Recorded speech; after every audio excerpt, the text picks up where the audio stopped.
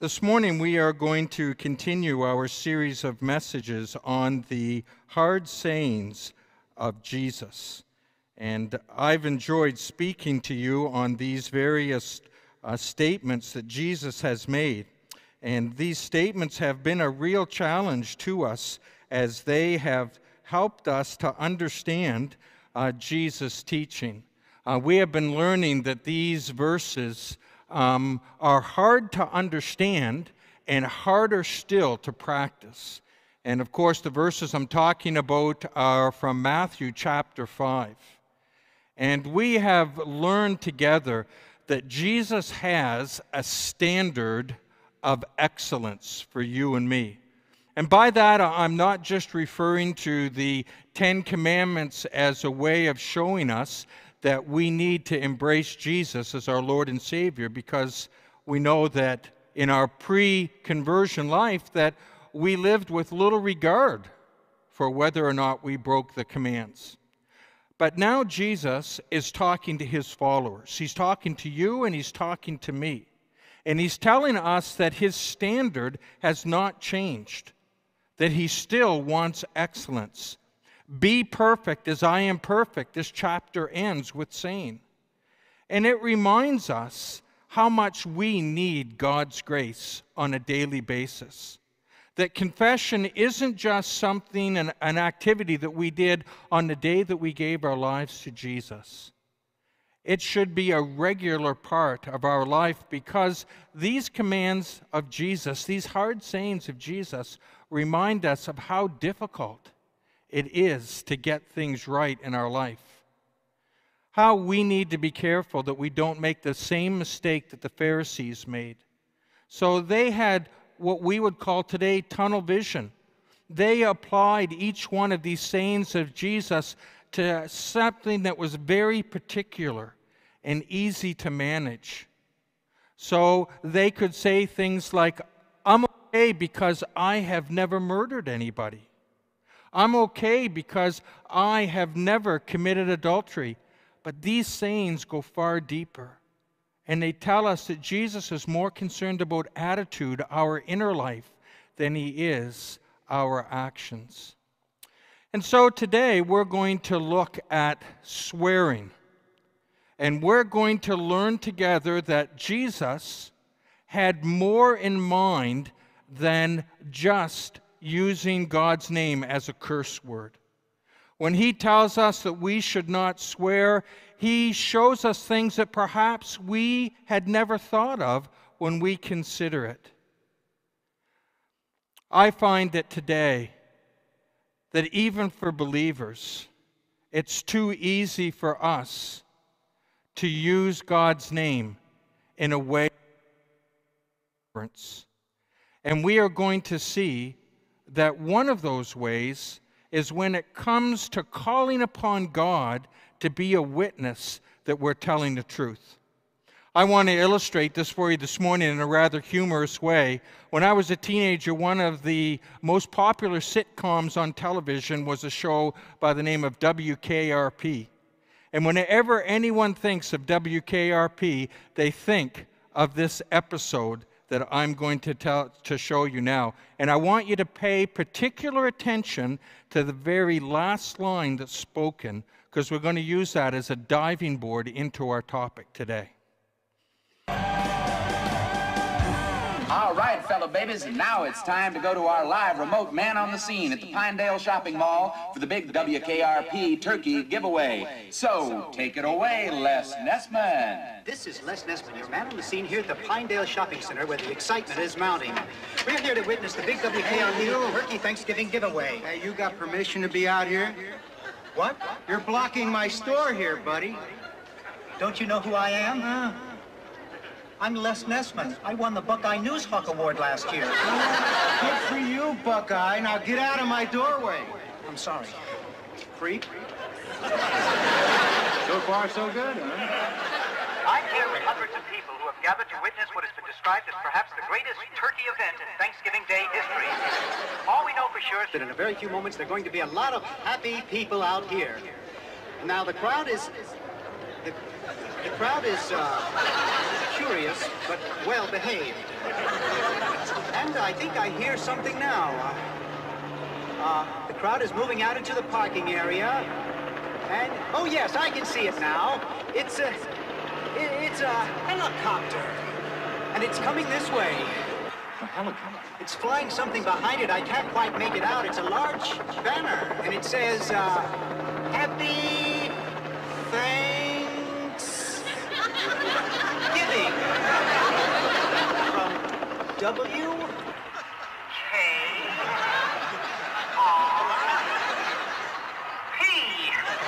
What a sight, ladies and gentlemen, what a sight. The copter seems to be circling the parking area now. I guess it's looking for a place to land. No, something just came out of the back of the helicopter. It's a dark object, perhaps a skydiver, plummeting to the earth from only 2,000 feet into the air. Second, the third. There's no parachutes yet. Those can't be skydivers. I can't tell just yet what they are, but... Oh, my God, they're turkeys! Oh, Johnny, can you get this? Oh, they're crashing to the earth right in front of our eyes! One just went through the windshield of a parked car! Johnny, this is terrible. The cars Running around, pushing each other. Oh, my goodness. Oh, the humanity. Oh, people are running about. The turkeys are hitting the ground like sacks of wet cement. Honestly, folks, I don't know how much longer the crowd is running for their lives. I think I'm going to step inside. I can't stay out here and watch this anymore. No, I can't go in there. Children are searching for their mothers, and, oh, not since the Hindenburg tragedy has there been anything like this. I don't know how much longer I can hold my position here, Johnny. The crowd... Les, are you there? Les isn't there. Thanks for that on-the-spot report, Les. For those of you who just tuned in, the Pinedale Shopping Mall has just been bombed with live turkey. Film at 11.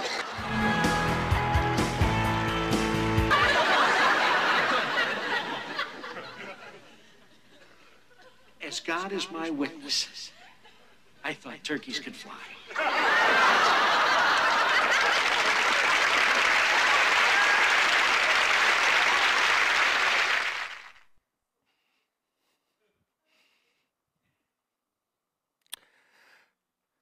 As God is my witness.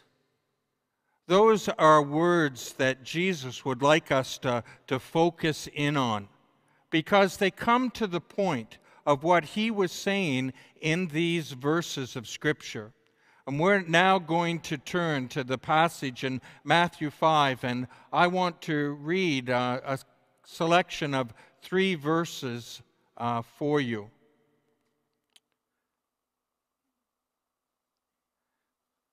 Do we have those on the screen, or should I read them from the Scriptures?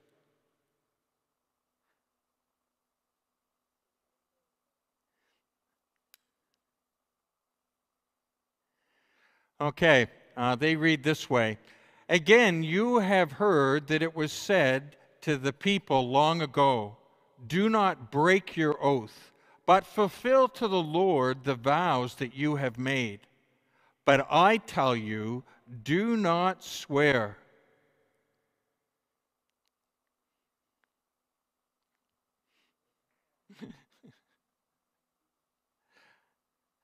An oath at all, either by heaven, for it is God's throne, or by earth, for it is God's footstool, or by Jerusalem, for it is the city of the great king.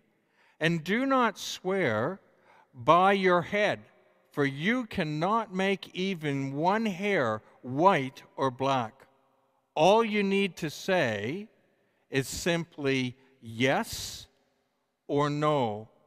Anything beyond that comes from the evil one. Now think about those words for a second, because you might think that they are incredibly harsh. All you need to say is yes or no. Anything beyond that, any oath-taking, any irreverent use of God's name, the calling on God as your witness that you're telling the truth, Jesus, in this passage of Scripture, forbids all of it. So why is that the case?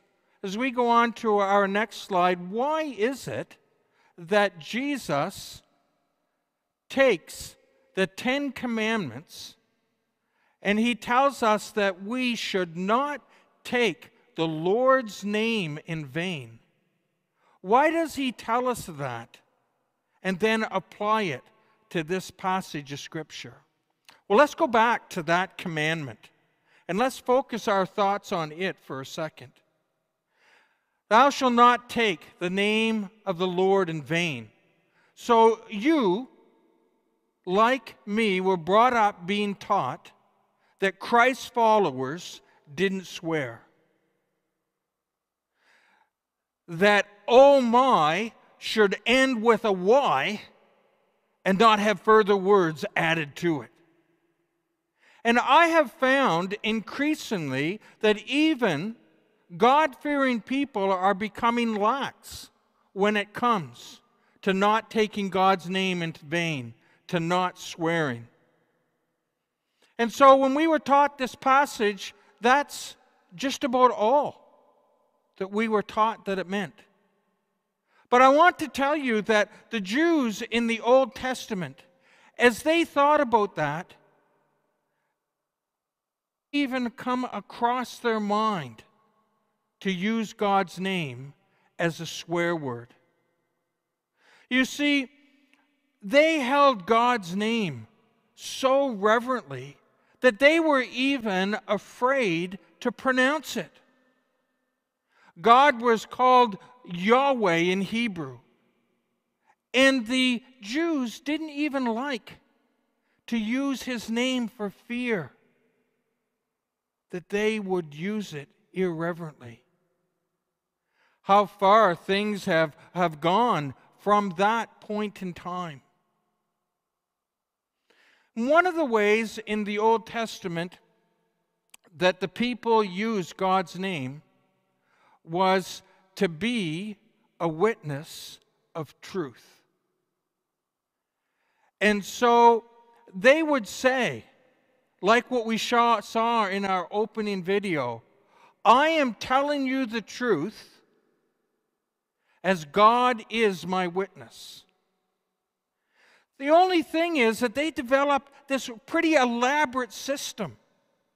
God intended, when it came to oath-taking, that people, his followers, be respected as individuals who always told the truth. But the Jews, when they looked at this commandment and when it came to oath-taking, took it a step further. And so, here's kind of what we would call the game that they played. They said, you could make an oath, and if you made it by heaven, I swear in heaven's name that I'm telling the truth. If you made it in the name of the temple, I swear in the name of the temple that we worship in, or I swear by the head that is on my shoulders. They believed that that oath had a lesser level of honesty associated with it. So if you wanted to convince someone that you were telling the truth, you made an oath in God's name. And everybody instantly knew that person, what they are saying is the truth. But if you made an oath in the name of heaven, there was a little bit of a shadow of doubt in there of whether you were telling the truth or not. And the Jews developed this as a way of circumventing God's rule for speaking honestly.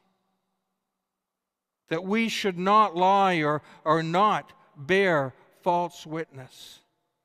Jesus, when he was asked by the people to arbitrate this, Jesus was asked whether it was okay to swear by lesser things.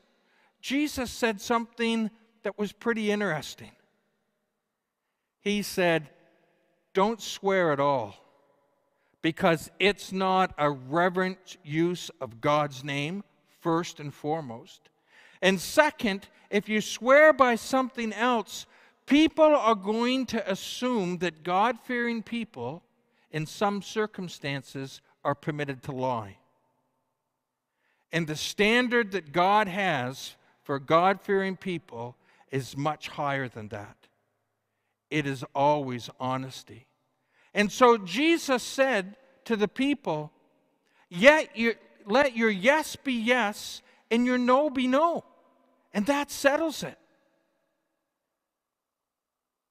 What he's saying to us is the very fact that we are believers and that we are known to be followers of Jesus in our community means that when people talk to us, that they know without a shadow of a doubt that we are telling the truth, that we wouldn't lie. And because of that, we don't need to swear to anyone to convince them that we're telling the truth. You see, the assumption is that people lie. And that when someone talks to you, they may be telling you the truth, and they may not be telling you the truth. And Jesus says in this passage of Scripture that that can never be the case for people who follow Him. I don't know about you, but when someone makes a statement to me and then follows it up with, I swear that that's the truth, the immediate thought that goes into my mind is, I wonder if it really is the truth. Or if they have to say that right now, I wonder if there's times that they haven't told me the truth in the past. And in a way, this is counterproductive. It's much better for us to take Jesus' word and just do the best of our ability to always tell the truth, so that when people see us, they can respect us that way. Our next slide reminds us that our word needs to be our bond.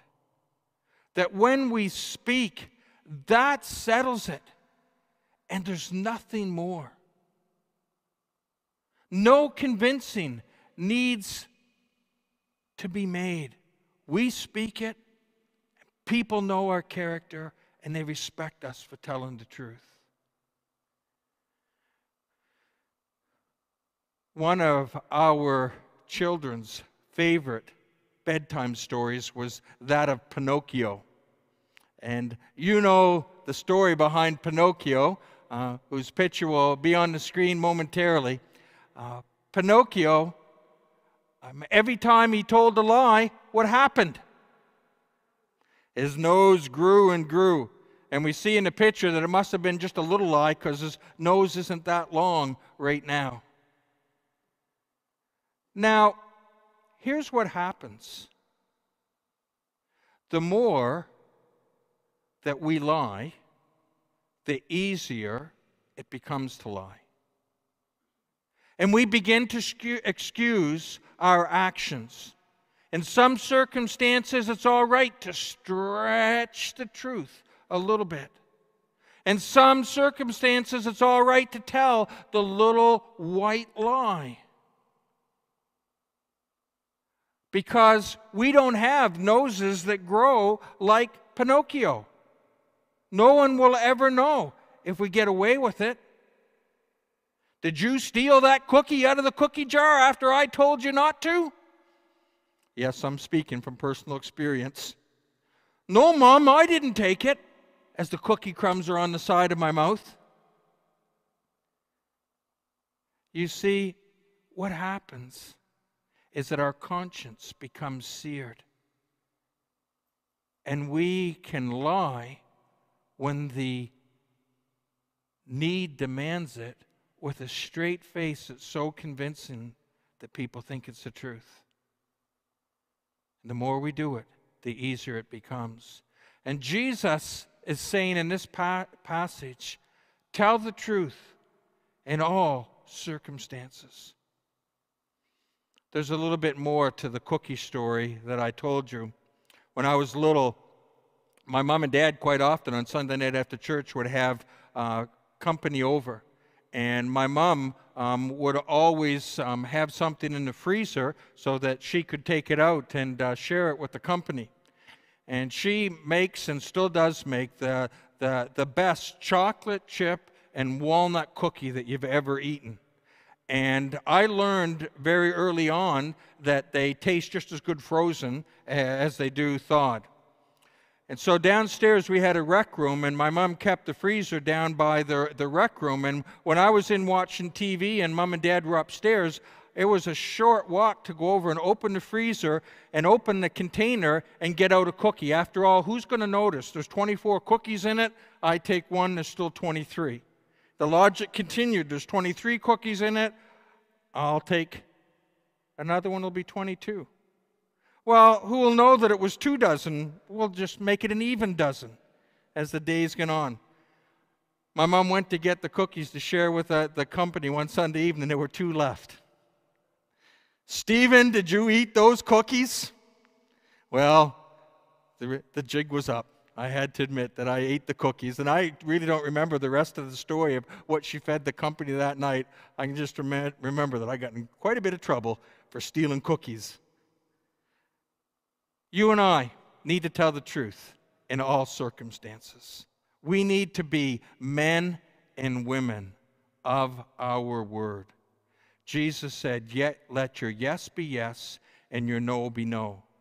And so when we think of Jesus' words, we can't think, well, I haven't taken God's name in vain. We can't think, well, I haven't called upon God as a witness. We need to take it one step further and say, in my heart of hearts, do I tell the truth? And am I a person of my word? So that when people see me and ask me a question, they know that I am telling the truth in all circumstances. I know that raises the bar high. But the good news for us is that God offers us His grace even after repeated failure. When we come to Him and tell Him that we have failed, He will always forgive us because of what Jesus has done. And so I challenge you today, be known as people in this community who speak the truth. That when we talk, it's not a tall tale. It's not an exaggeration. And we're not trying to convince people that what we're saying is right. Rather, we say what we have to say, leaving people with the truth and knowing they respect us for it. This morning, whether you're here in person or whether you're online listening, maybe today you've never come to the place where you've placed your faith in Jesus Christ as your Lord and Savior. Maybe you've never come to the place where you even considered that oath-taking, trying to convince people that you were telling the truth was wrong. Maybe you've never come to the place where you even thought about how you're supposed to use God's name in a reverent manner, and you've used His name as a swear word or a curse word. Today, the good news for you is that God loves you and wants to enter into a relationship with you, and He will forgive you for this sin as He will any sin. In a moment, I'm going to lead you in a prayer so that you can confess your sin and ask Jesus to be your Savior. But before I do, I want to point out that there's one area of oath-taking that I haven't touched on. And that happens when any of you are called to go to court and asked to swear that you tell the truth, the whole truth, and nothing but the truth. So help you God. And you place your hand on a Bible. If you want to join our Zoom session today at 12 as we dive deeper into this, we're going to talk more about that.